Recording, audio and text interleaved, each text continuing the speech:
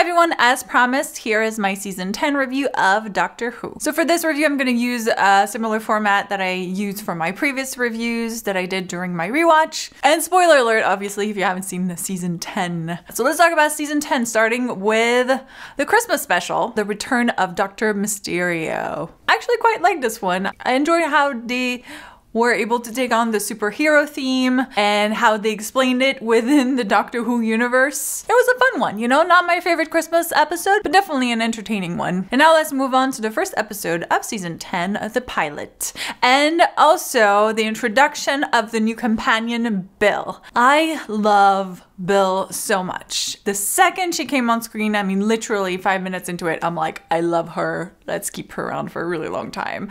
I am really sad that this is obviously her one and only season, but we'll get to that later. For now, introduction of Bill was fantastic. The first sort of creature that they meet was okay for me, and obviously we meet her again later on in the season, but you know, I think the highlight for me of the first episode was Bill, really. Episode 2 was Smile. Did you find yourself just like randomly smiling while watching this episode? Just smile because you're just really into it, and also you don't want to die. Episode 4 was Knock Knock with the creepy mansion, which I'm like, I don't care how much I need a place to live, I'm not going to live in a creepy haunted mansion.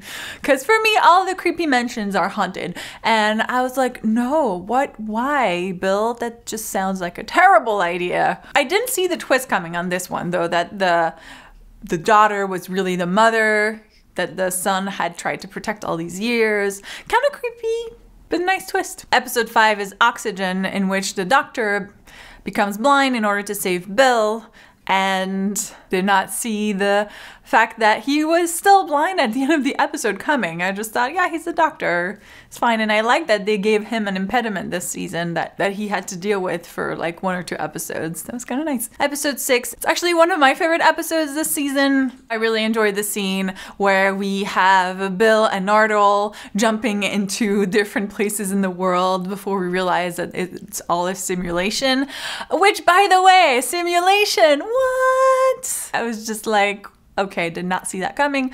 Do I ever see anything coming on Doctor Who? No. But I think the most brilliant part of this whole thing is the simulation is so true to life that the doctor in the simulation sends a message to his real self in the world, warning him, hey, people are coming, they're gonna invade you. That's how smart he is. You can't even beat him in a simulation. Episode 7, the pyramid at the end of the world. The monks have arrived. In exchange of saving us from apparently an impending doom, we have to let them rule us. And this is how the doctor gets his sight back.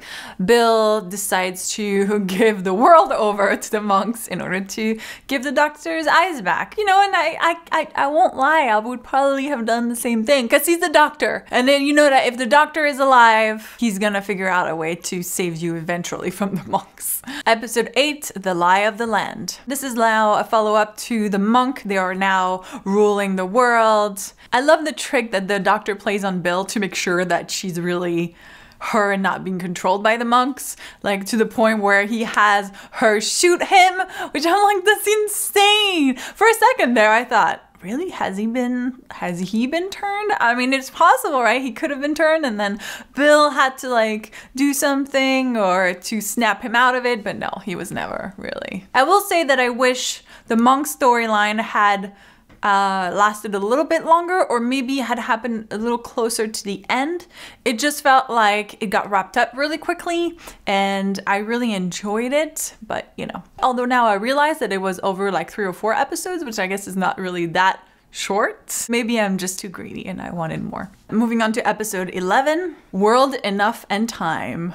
Missy is back, and this time the doctor is testing her to see if she could be like him or helping people on a mission. And that's where they get to the colony ship, which, by the way, I love the concept of time passing differently depending on which level of the ship you're on. So you have Bill taken all the way down, or pretty far down, right? If I remember correctly, she goes down. And for her, years and years pass, whereas for the doctor, like 5 minutes is passing. And she's watching him on that screen and like just little by little he's moving, and then weeks and weeks are passing for her. And also now we know that the Master was actually the one watching with her, which is kind of actually scary and creepy. And also the Cybermen are back. And Bill is now a Cyberman, which I was like, okay, how do we go back from this? Apparently we don't. Episode 12, the Doctor falls, and he definitely falls. Obviously this was a pretty big episode because it is the end of the season, and also it kind of sets up the Christmas episode, and this is the last season for Peter Capaldi apart from that upcoming Christmas episode. So a lot of stuff happened. I personally love this concept of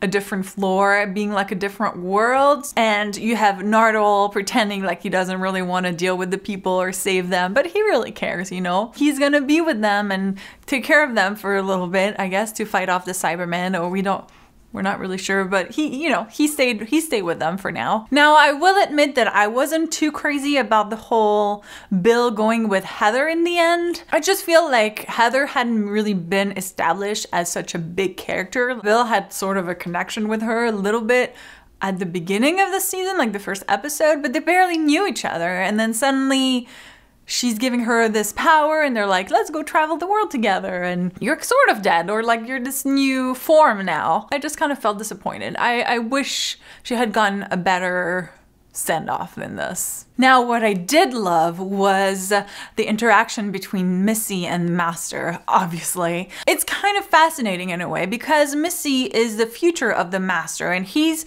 not really liking the way he's changing and the fact that he's becoming a better person and also helping the Doctor. And so he's trying to stop his own future from happening, to the point that he would rather kill himself than let his future self help the Doctor. But interestingly enough, by being so quote unquote evil or not wanting to be a better person, he actually triggers his own regeneration, because Missy wouldn't have killed him if he had let her help the Doctor, or if he hadn't been so like, no, we can't help, no, we have to go. He actually created his own future in a way. By being evil, he created Missy, which eventually Missy becomes a better person.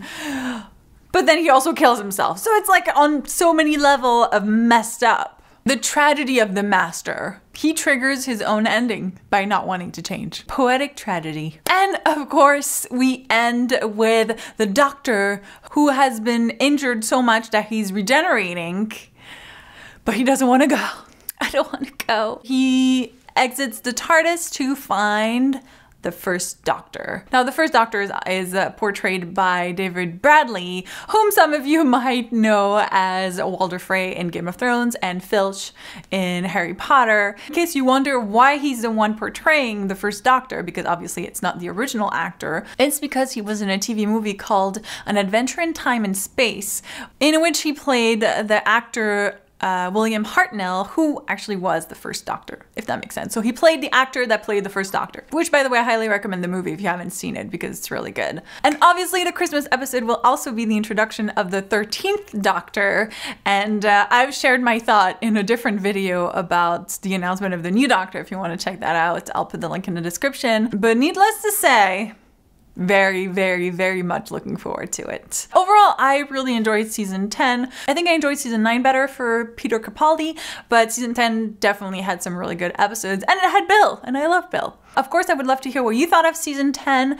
so let me know in the comments what were some of your favorite episodes. Come on, who isn't excited to see Jodie Whittaker as the 13th Doctor? I definitely am looking forward to that. I'm also curious about who the new companion will be, because we don't have a companion anymore.